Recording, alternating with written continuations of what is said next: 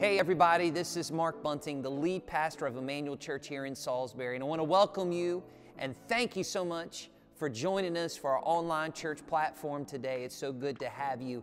Hey, listen, our mission here at Emmanuel is to engage everyone everywhere, and one of the greatest ways that you can help us do that is by participating with the online chat today. We have our eChurch volunteers ready to pray for you, ready to talk with you, ready to see how we could best connect with you. So make sure you participate on the online experience today. Again, thank you so much for joining us. We hope you have a great experience.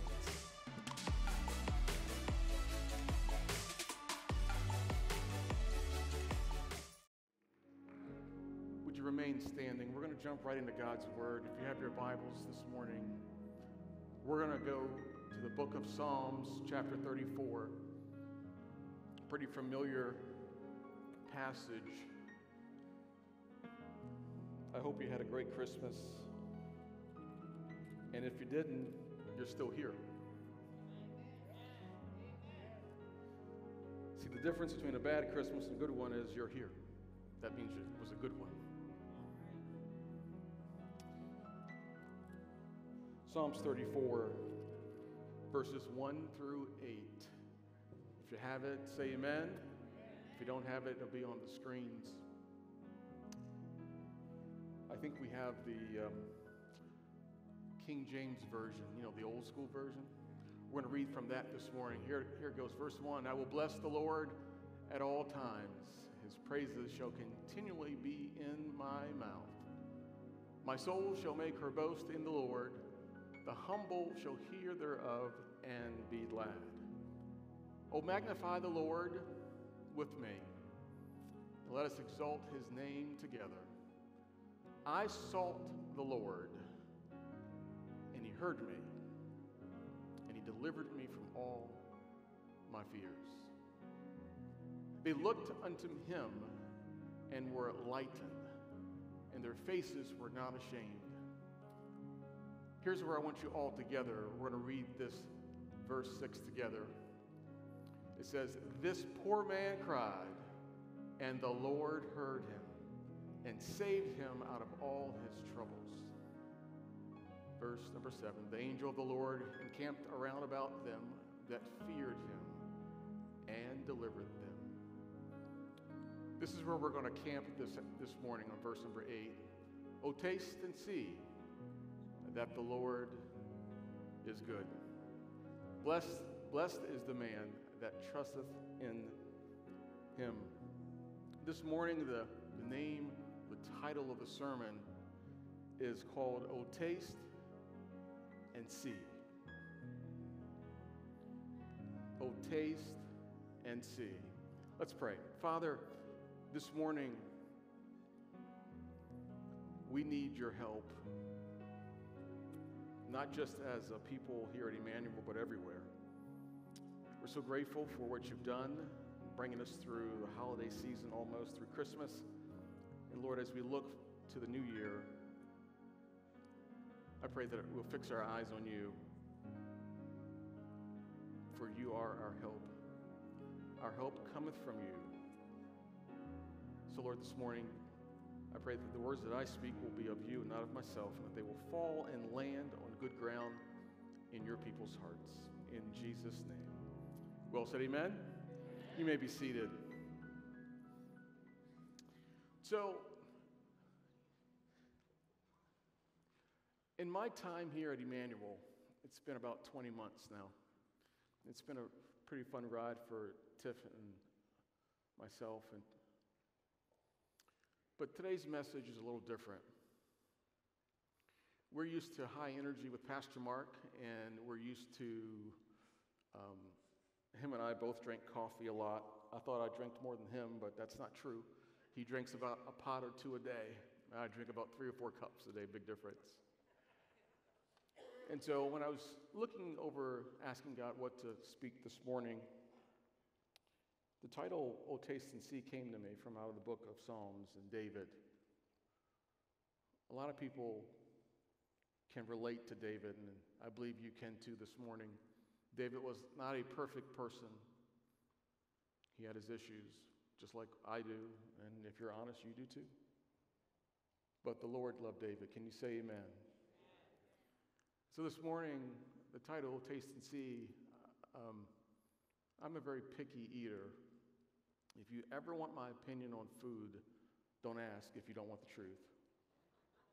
If you invite me to your house and you say, Ted, is the food good? If it's not good, I'm going to tell you it's terrible. You know, in church, we're not supposed to lie, so that was actually the truth. Tiff used to look at me and just shake her head, please don't ask him. But the truth is, I love food, and I'm sure you do too. I mainly eat all seafood and some eggs. I don't eat, the good ribs and the steak anymore. I don't eat chicken. I mainly eat all seafood.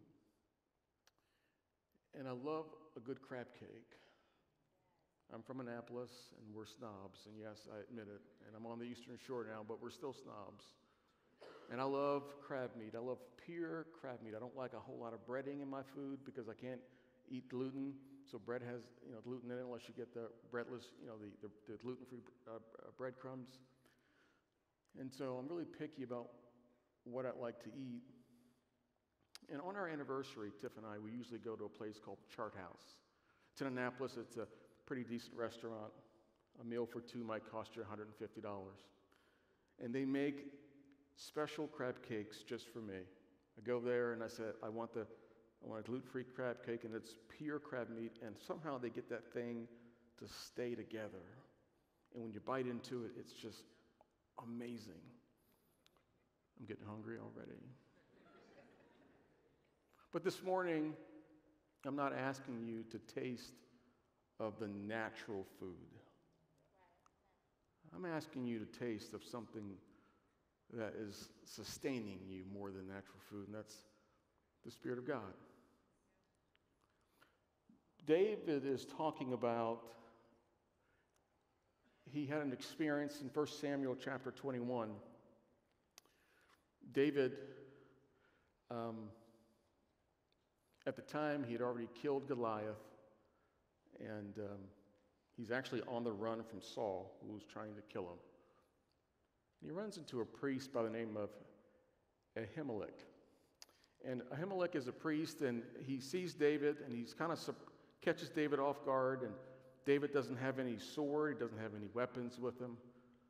And David says, hey, do you have any type of weapons? And Ahimelech said, no, the only thing I have is this gigantic sword. And the sword belonged to a man named Goliath, who you have already killed.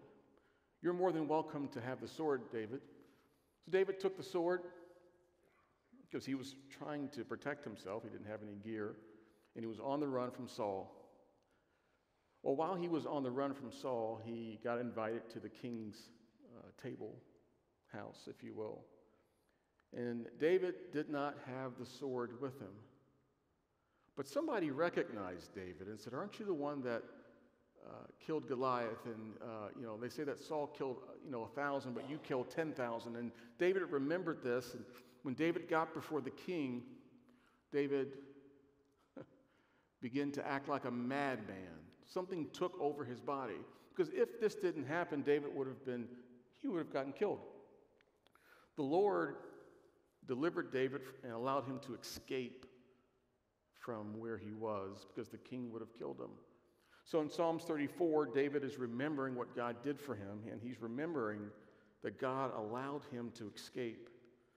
And so in Psalms 34, he praises God. He extols God. He gives God glory for just bringing him through that difficult season or that period in his life.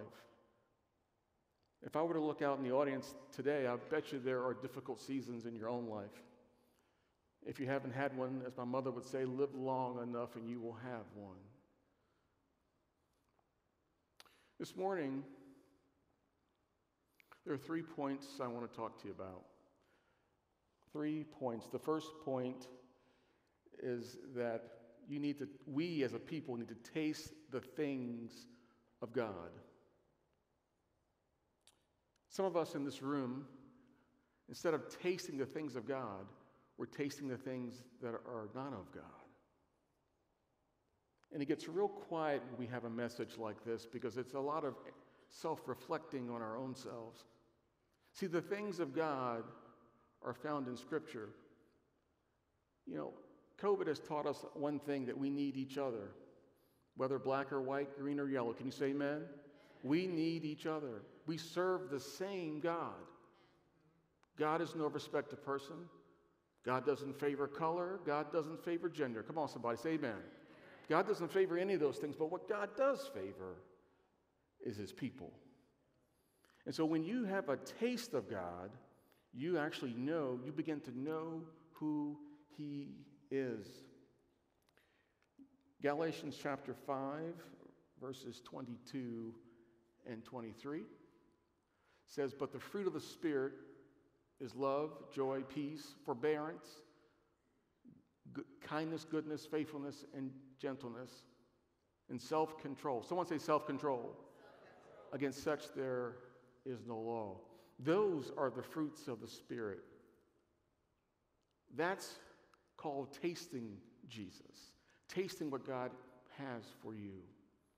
Instead of tasting the things that get us, I don't know, angry, instead of tasting the things that tell us to turn on pornography, or instead of tasting the things that allow us to have, I don't know, anger attitudes and want to say things to people that we shouldn't say, how about we taste the things that are of God?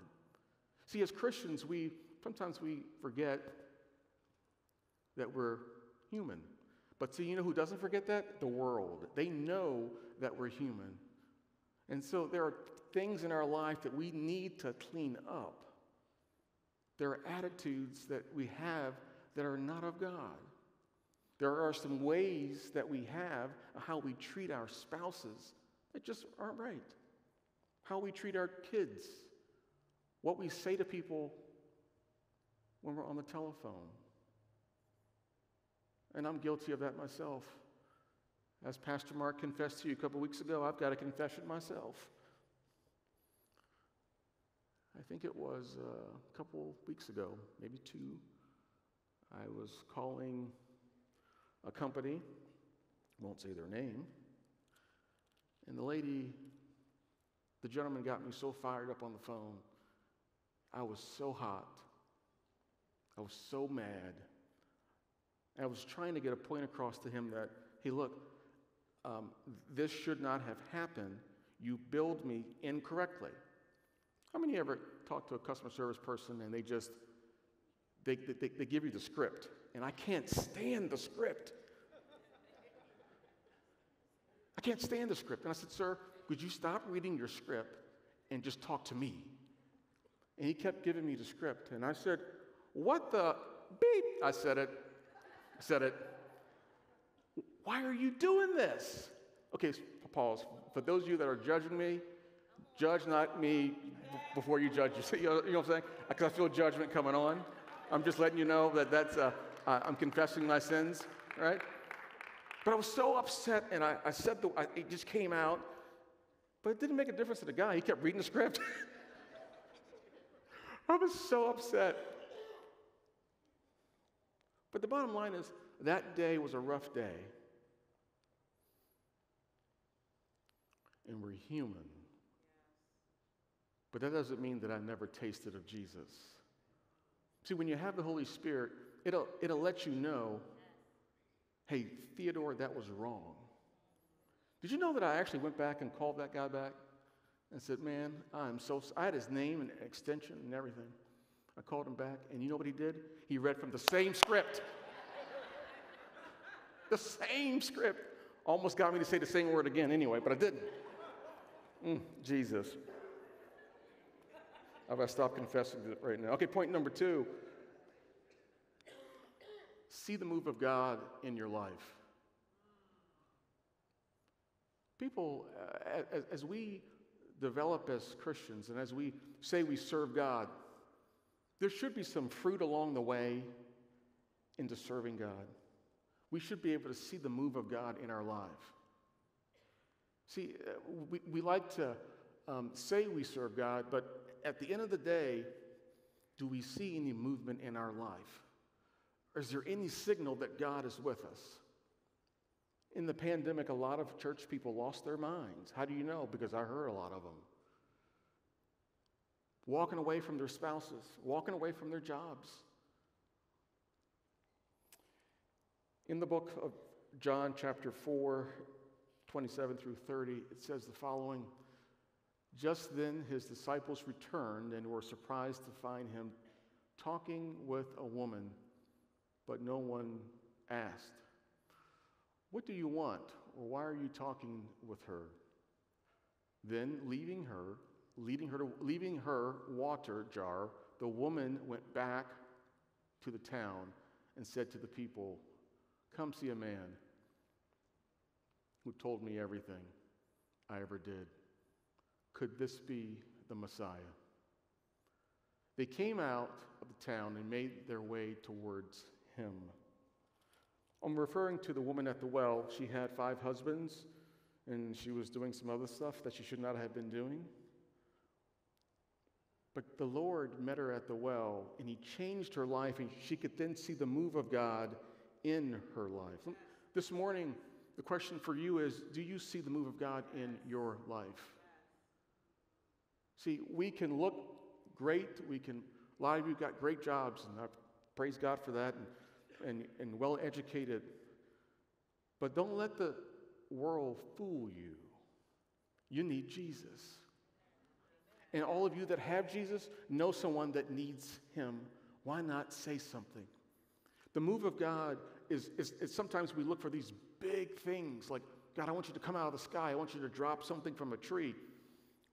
But sometimes he talks in a small voice to us. And it's not our conscience, it's the Holy Spirit telling us something. For those of you that are seeking relationships, when you wait on God, he'll provide and send the right person to you.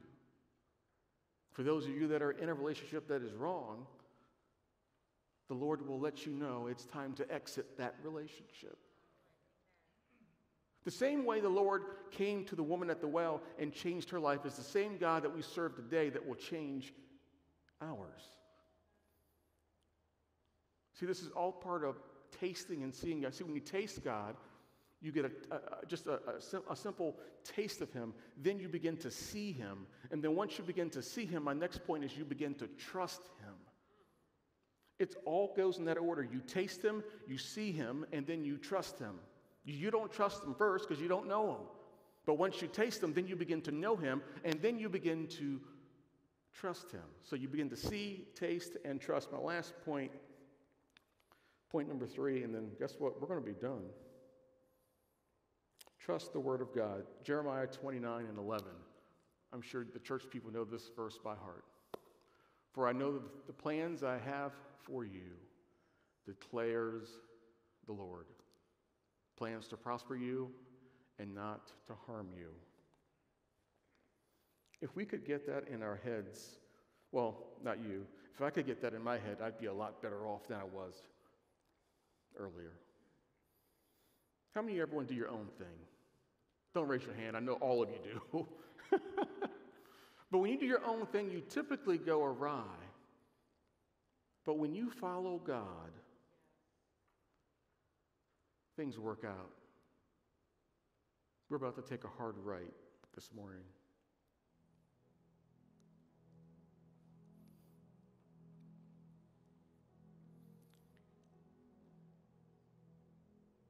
COVID took a lot of people from us.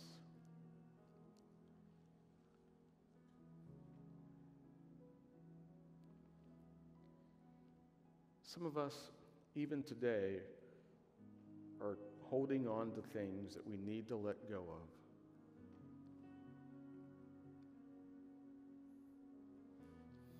Cameras, if I lose you, I'm sorry, but I'm going to get on the floor.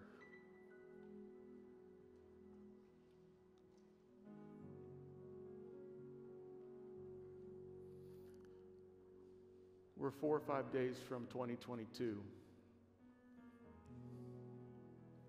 Let me ask you this. Would you want to carry the baggage of 2021 into 2022? Would you like to lose the aftertaste of sin today? For some of you, you've got bad anxiety. For some of you, COVID has done a number on your own thoughts in your mind. For some of you, including myself, you've lost loved ones in 2021, and you'll never get them back. For some of you, you've lost income. For some of you, you're in a bad relationship. For a lot of us, it's a mental health problem. This morning, I'm going to invite you, whether at your seats or you can come to the altar, let's not take the same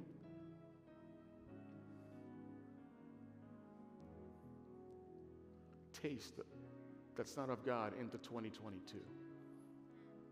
This morning, this is a time, as we like to say, is to get right with God.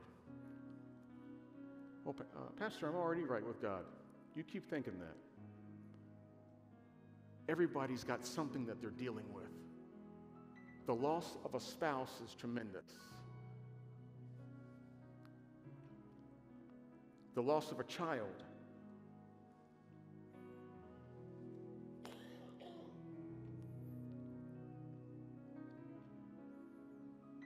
If you're watching online, it's the same thing. Why take 2021 into 2022? Well, Pastor, the clock is going to change anyway, so what good is it for me to ask God for help? Because you've tried everything else and it hasn't worked. Why not give him a shot? And if you know Jesus this morning, you know what's right and what's wrong. You know that the sin that may be in your life, because I have my own, it's time to unload it this morning. See, this is not a jump up and down, make you feel good message. If you don't like it, blame Jesus, because he's the one that gave it to me. Let's not take our crap into 2022. Let's deal with it. So this morning,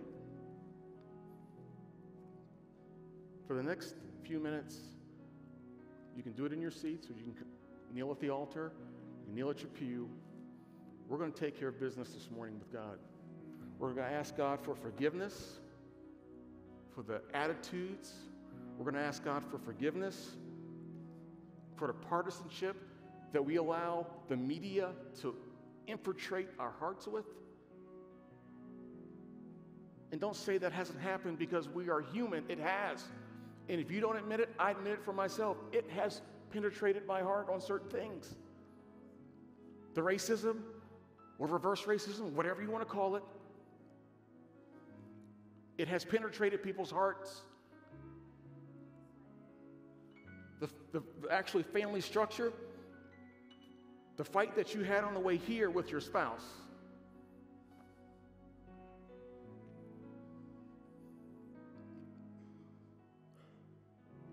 let's take some time and ask God for total forgiveness.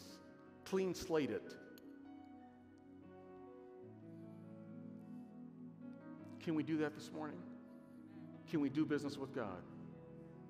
Don't care who's looking at you. It's just you and God. Someone's marriage is in this room, is on bad ground.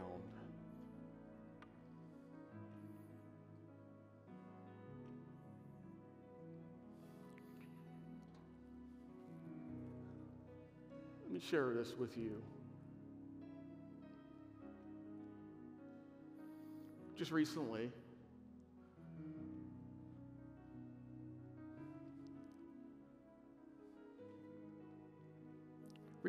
I lost my oldest nephew, who was 28, about 10 days ago.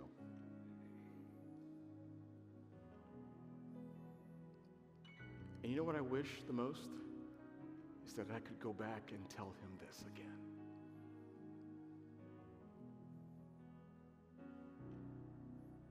No one suspected that he was not going to make it. Nobody suspected that he was going to die. I have a friend who helped me through that. Tiff and I struggled, and we still do, even today. 28 is way too young to pass. I'm a pastor, and he knew the gospel, but I didn't tell it to him enough. So you can live it all you want, but if you don't open your mouth and tell about the goodness of Jesus to somebody who needs it, what good is it if we look good on the inside, but the outside, but the inside is rotten? How many are sitting in here feel rotten? There are days I don't feel like serving God. There are days that I question him myself, and I've learned one thing big. He can answer any question you got. He's bigger than whatever life questions that you got.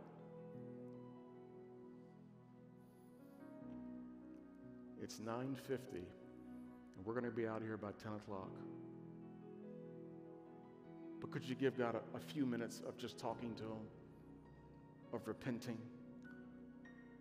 And if you're perfect, go to God on behalf of somebody else. Your parents, your cousins, your uncles, your nieces, your nephews, your school teacher. They need it. But if you got some serious junk that you're dealing with, please don't take it out of here with you. Don't take it out. Leave it here. For some other young people, peer pressure is out there. Are you in the right relationship? Are you in a loving home? Parents, do we take our frustrations out on our kids because we're upset or angry? Do we speak out of turn? When's the last time you told your wife that you love her, or your husband that you love him?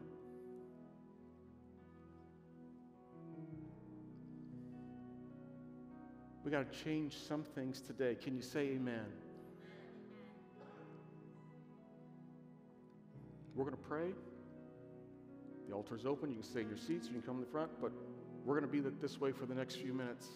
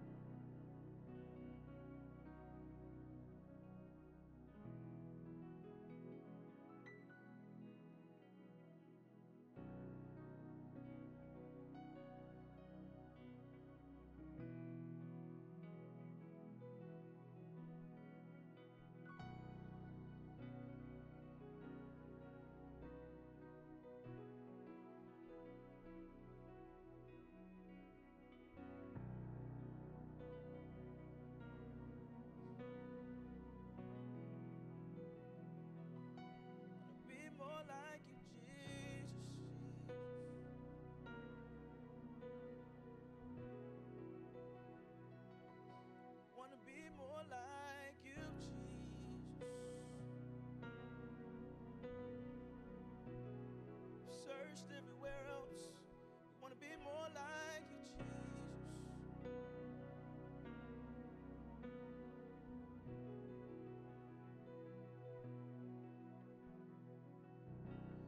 Oh, come to the altar. The Father's arms are open wide. Forgiveness is brought with the precious love of Jesus Christ. Be more like you, Jesus. Oh, come to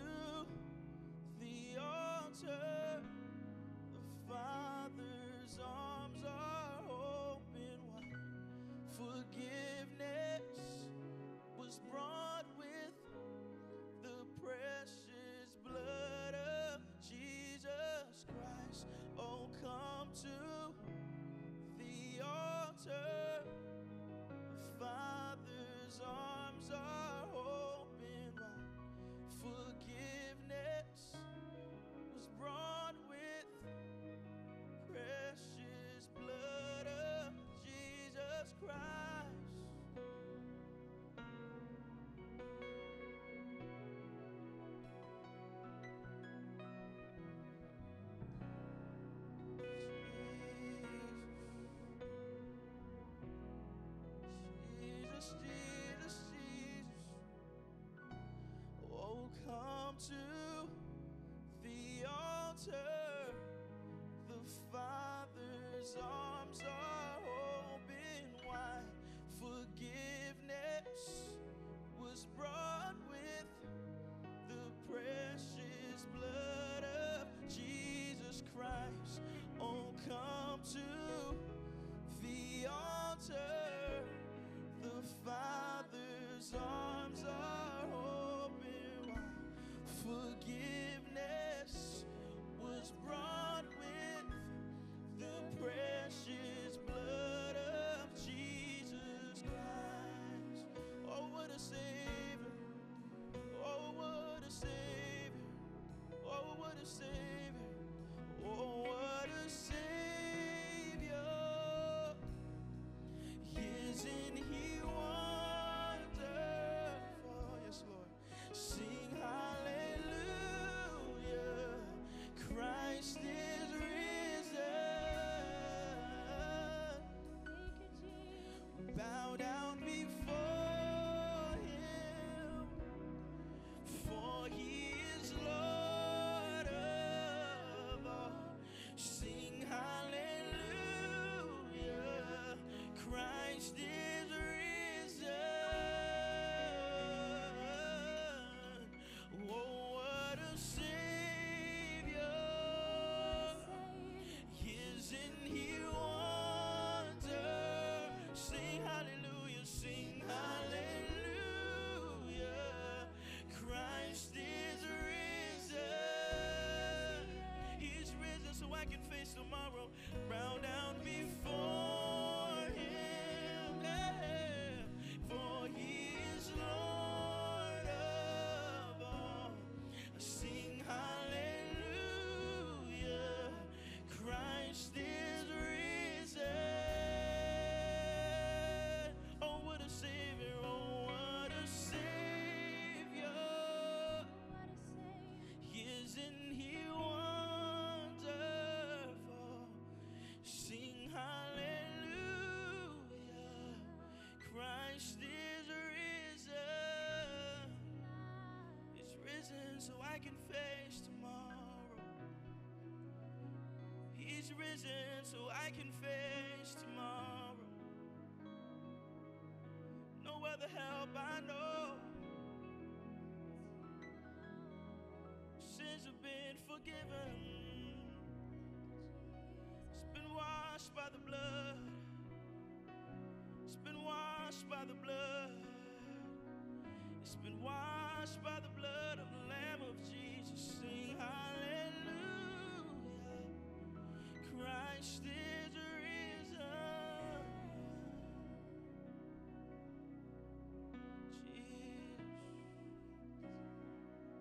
Jesus, Jesus, Jesus,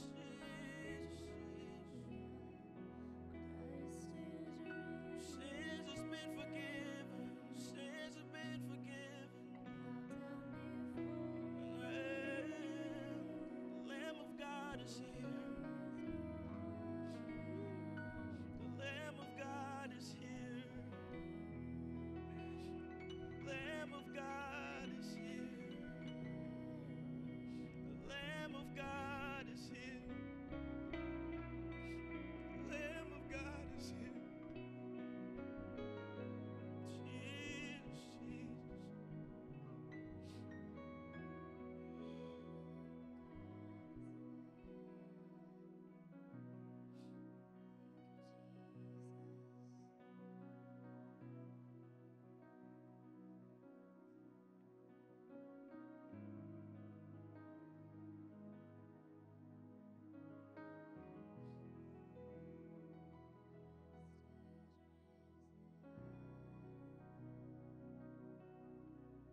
Father God, I thank you for the ways in which that you've met each of your children this morning, God. God, I don't know what each prayer was, but you do, God. God, you've met us. You've heard our cries. You've heard our praises, God. And you've spoken to each of us in ways uniquely crafted for us. God, I pray that as we leave, as we separate today, God, that we are reminded of the borrowed breath that we have in you. God, may we never forget to praise you for who you are. Praise you for the things that you've done, for the ways in which you've picked us up and turned us around, God. The ways in which you've made us new.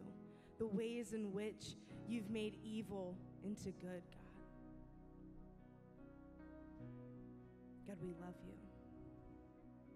We thank you for the things that you've done. We thank you for the things that you are doing and for the ways in which you have yet to move and speak, God. The ways in which you are to come. Be with us now. God, I pray these things in your Son, Jesus' mighty name. Amen. Amen, amen.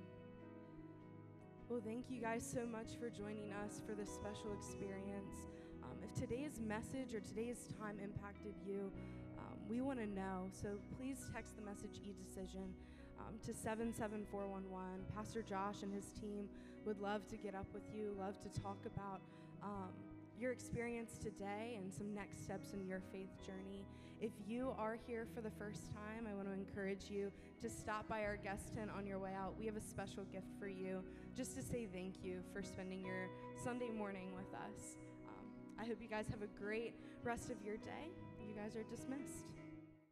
Hey everybody, thank you so much for joining us today for our eChurch Online. We're so grateful that you took the time to join us today. If you made a decision for Christ or need prayer, want to know just a little bit more about the church or your relationship with God, we'd love to connect with you. If you could text that number on the bottom of the screen, someone will be reaching out to you to see how we can best serve you. Again, thank you so much for joining us today.